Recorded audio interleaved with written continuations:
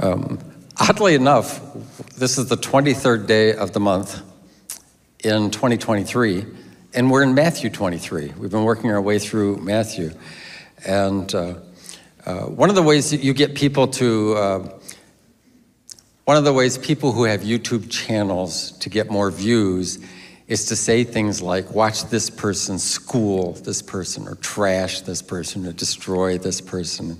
That seems to attract views. I don't know what it is about human nature, but we just like to see somebody chopped down. Maybe we think they deserve it. And we're going to look at a passage of scripture where if you were making a YouTube channel title, you would probably say, watch the Pharisees get destroyed by Jesus. But of course, that's not what's actually happening here. It's very easy for us to impose an angry tone that actually doesn't exist in the text.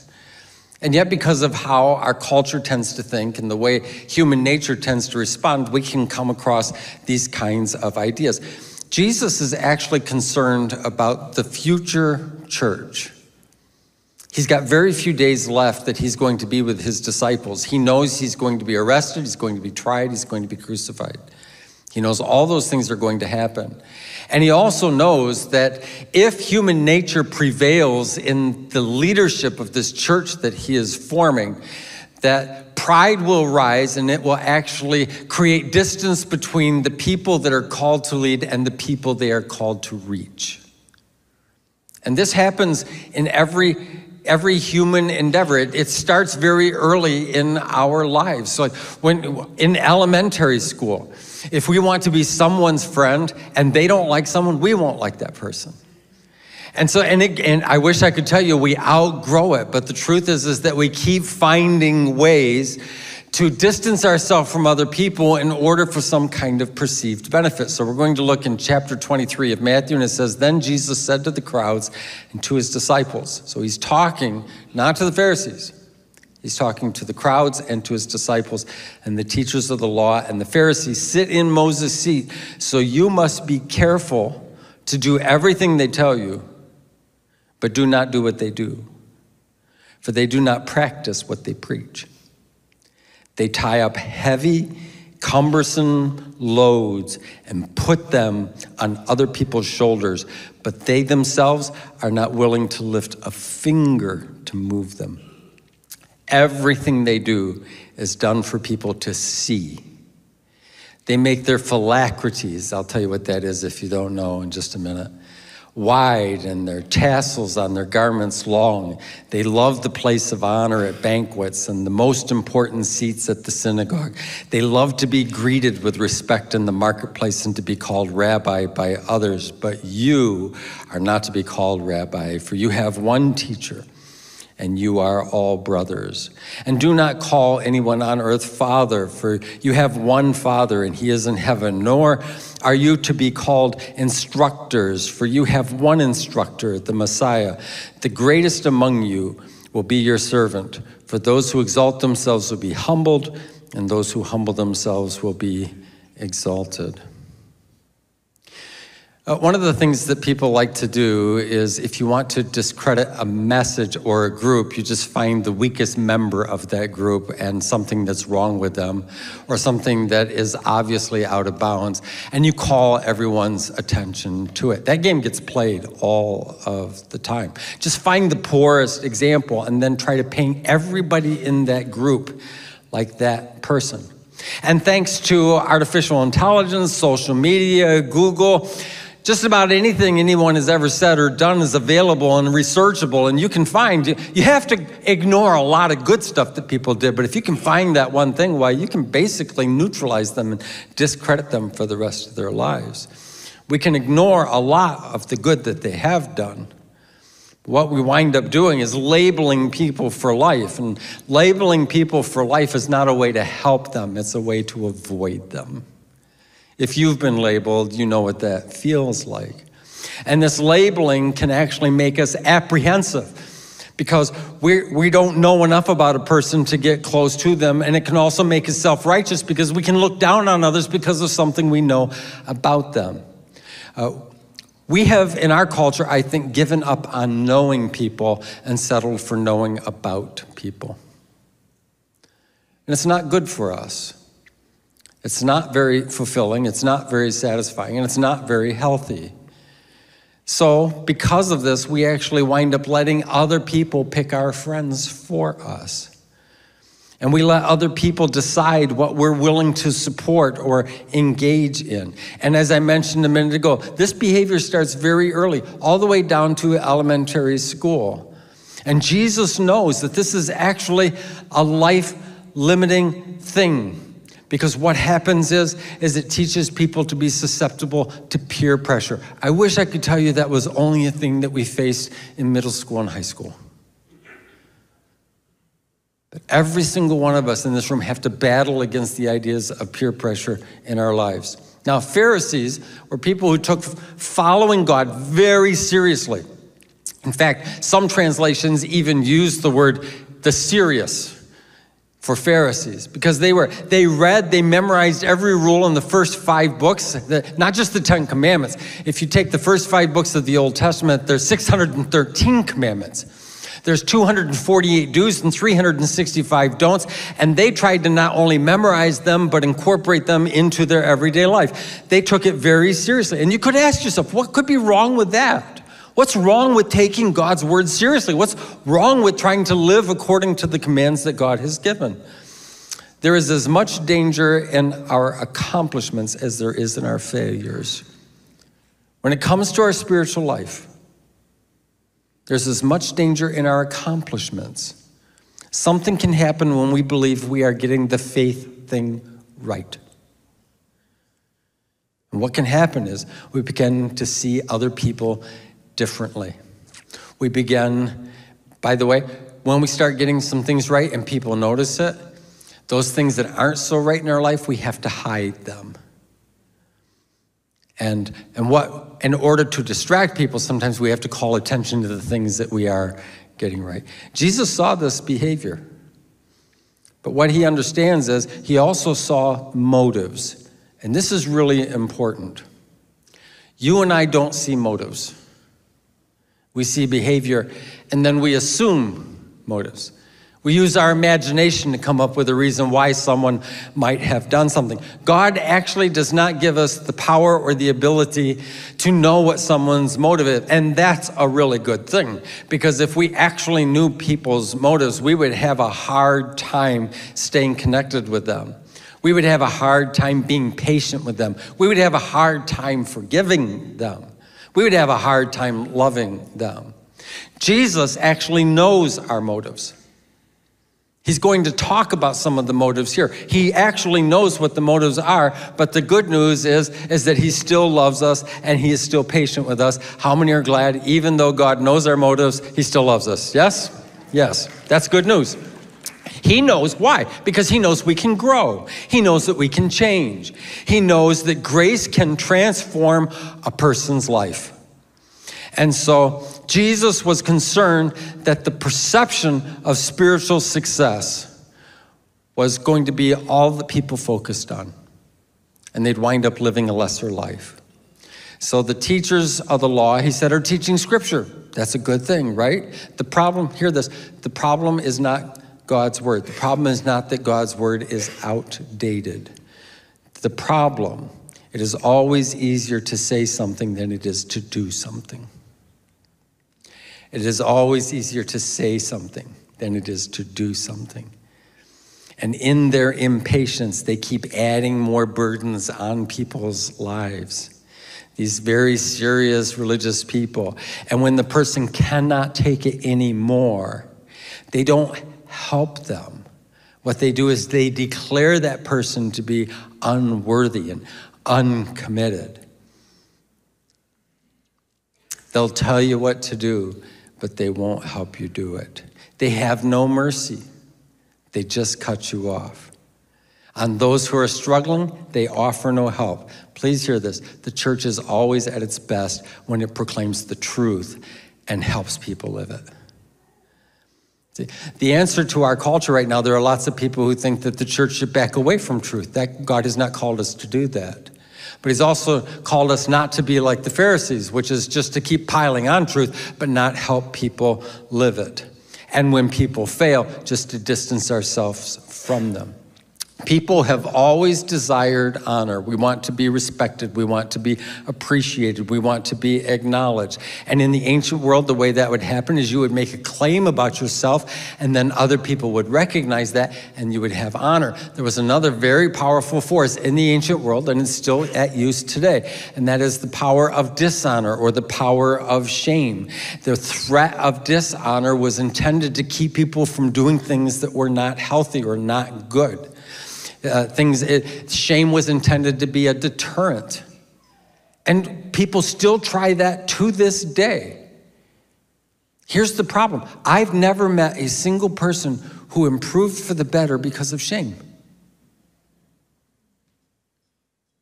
That's not how it works. What is shame? So guilt is I did something that's wrong. And in case you think that no one should ever feel any guilt, really? Do you want someone who lies to you to not feel some guilt about that? Do you want someone who takes something from you to not feel some guilt about that? Guilt says I did something wrong. That's how we know we're out of bounds. Shame says I'm a bad person. That's a big problem, because once you believe you're a bad person, all the options you have in front of you are not good for you or for anybody else. Shame is not something God intended to be a tool of the church. So, the only way to gain honor is to get people to notice something good that you have done. And if you do something dishonorable, the only options available to you are to hide and to deny it. But when you look at the Christian faith, things like confession and forgiveness are real important parts of it. And so if we use the whole shame model, we wind up not being able to exercise the very things we need, not only to experience a restored relationship, but to be able to be restored to what God intended for us to be as human beings. So the word was phylacteries. If you don't know what that is, these were little leather boxes, and they would put them sometimes on straps on their arms or across their forehead. And inside these little leather boxes, there would be passages of scripture. They were commands, and they were very easily seen. They were supposed to put these on when they were praying. So like when we would stand to pray, everybody would just take it and put on their phylacteries. And the idea was I'm reminding myself that there are commands in Scripture, and I should pay attention to them. But here's the challenge. They started making them bigger. Why would you make your phylacteries bigger? Everybody say phylacteries. It's a funny sounding word, isn't it? And then they had tassels. If you don't know about this, you can find this in Numbers. I think it's the 15th chapter.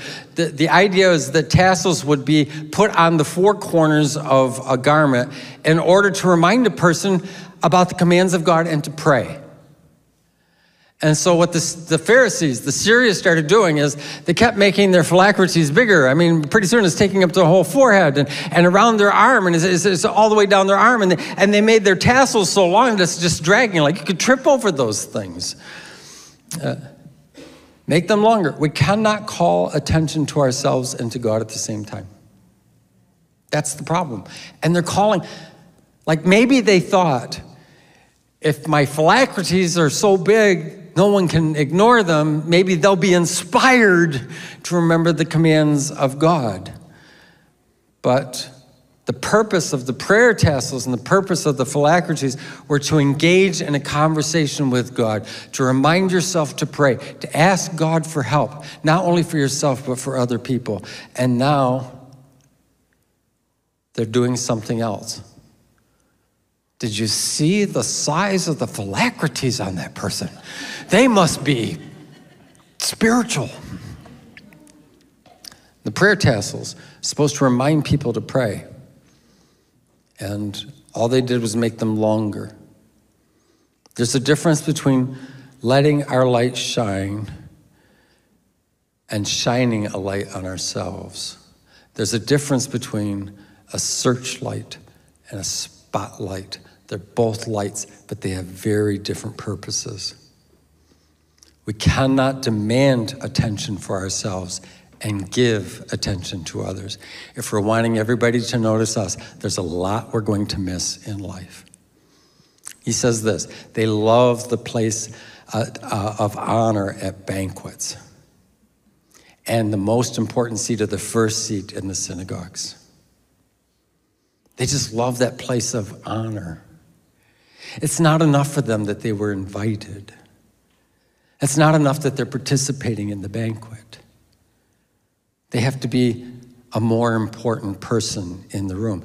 And if someone doesn't do that, if they sit someone else in that chair, then they're frustrated. They can become angry and annoyed. And they forget, you actually were invited to this event. But that was not enough. They get feelings of rejection. They feel like they've done something in their life that earns them that honor. And to reject that, they can tell themselves, is even rejecting God. Like, these people don't recognize spiritual honor when they see it. They're spiritually blind. And now because someone's not honoring me, I make assumptions about them and God. Do you see the problems? This is why Jesus wants to address this with his disciples. And so they loved the important seats in the synagogue. By the way, this was not only where the chair was placed, but it was a chair made differently so that everyone knew, oh, that's the chair. By the way, this is a common practice even in lots of churches today, and I'm not throwing any stones. But in lots of churches today, you'll come in and there'll be a big chair, and that's where, up on the platform of the stage, that's where the pastor sits. And then there'll be a lesser chair, and that's where the assistant pastor sits. And they have a row. If you get all the way down to the end, there's a little stool where the youth pastor sits, and kind of like that.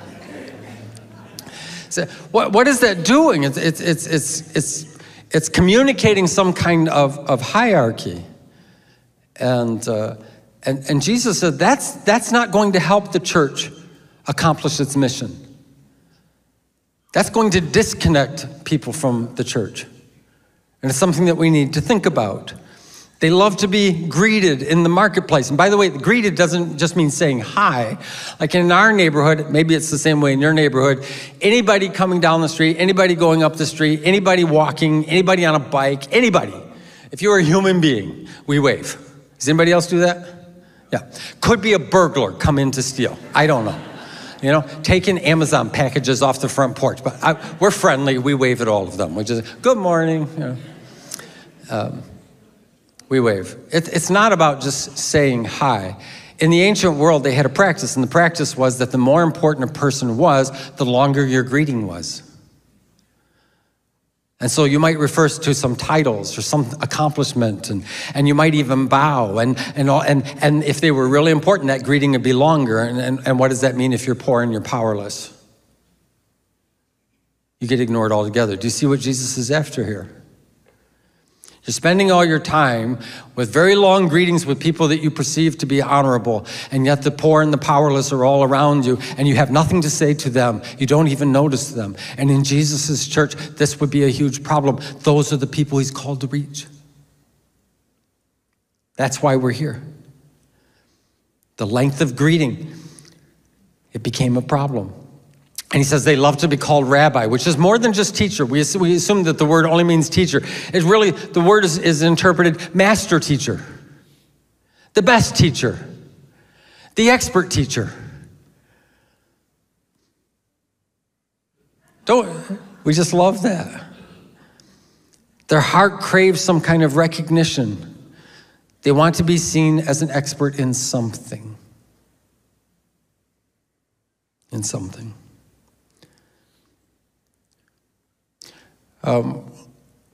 I think it's true. I think I know more about my wife than any other living person.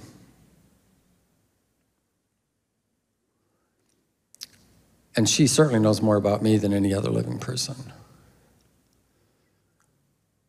But sometimes we equate knowledge to love. And we get lots of knowledge about people. And we think that's the same as a relationship. And it's not. And the Pharisees had lots of knowledge about God. No relationship. And he says, do not call anyone father, for you have one Father, and he is in heaven.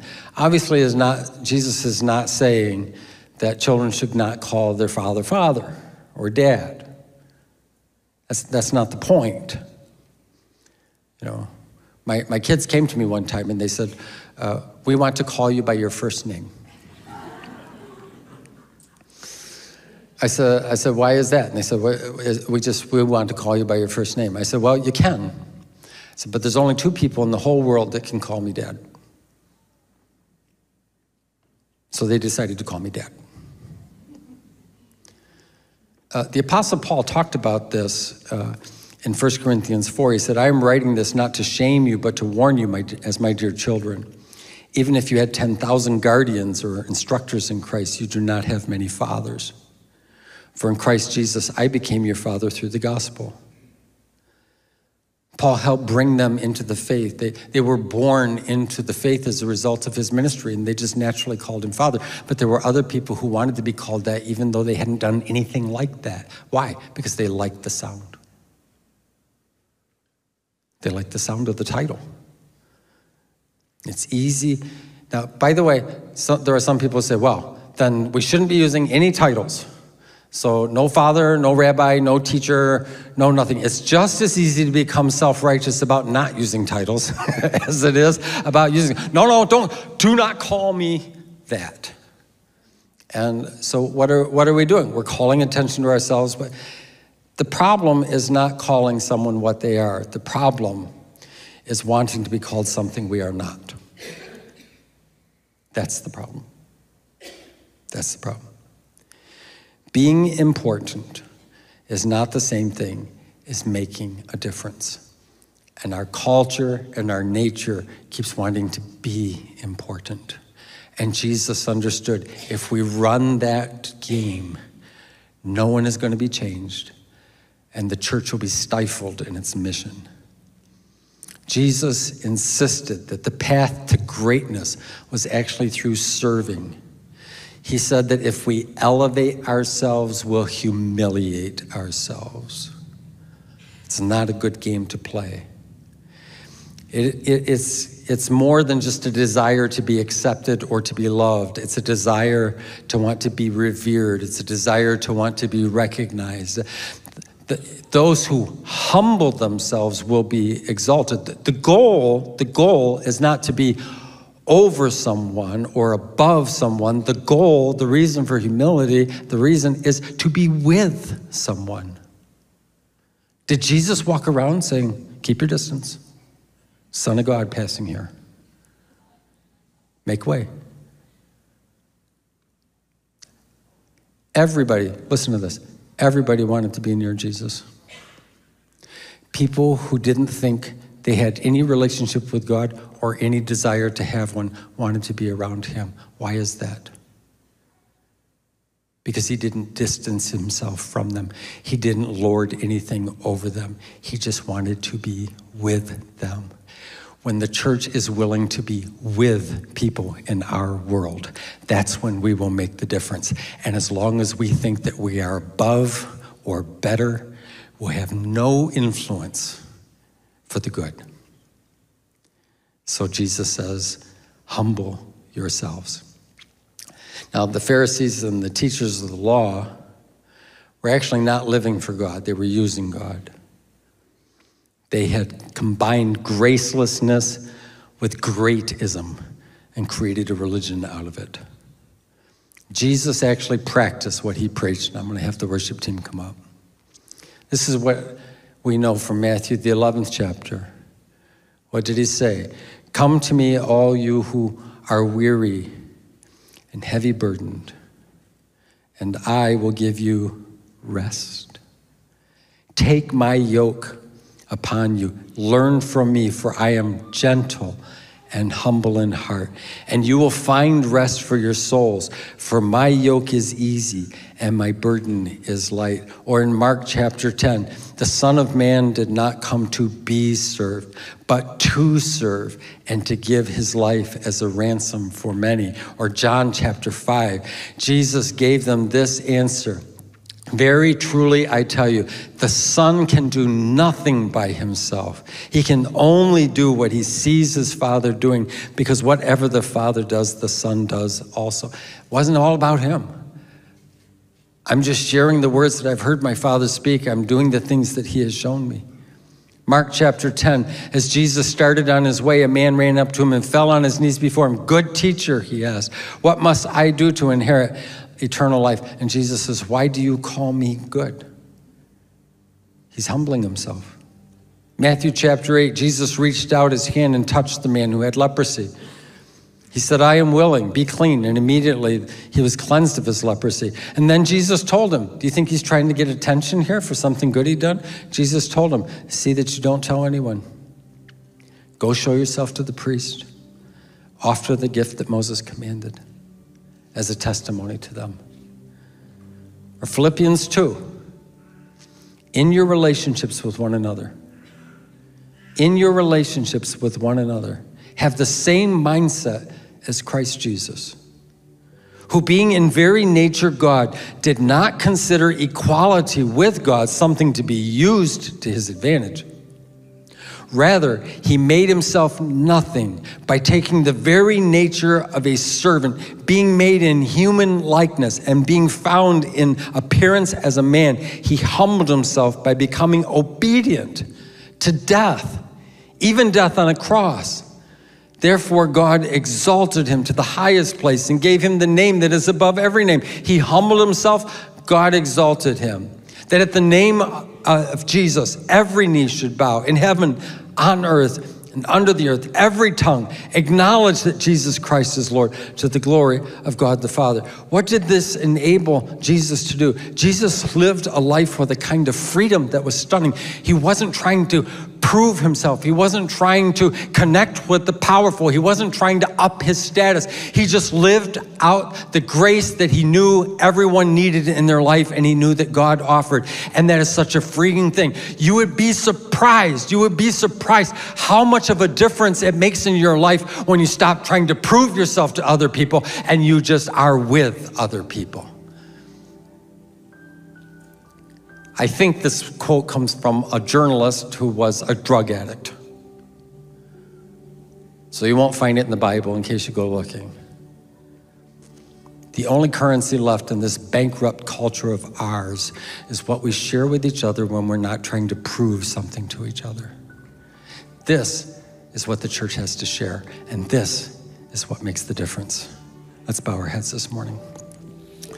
Father, you have come to help us live a life that is free, but we can't do it if we keep playing the same game all the time, trying to be recognized, trying to be better than someone, trying to keep our distance from someone that could hinder our reputation. Would you help us this morning live the freedom that your Son lived, so that the church and we can be all that you intended for us? In Jesus' name, amen. Let's all stand together.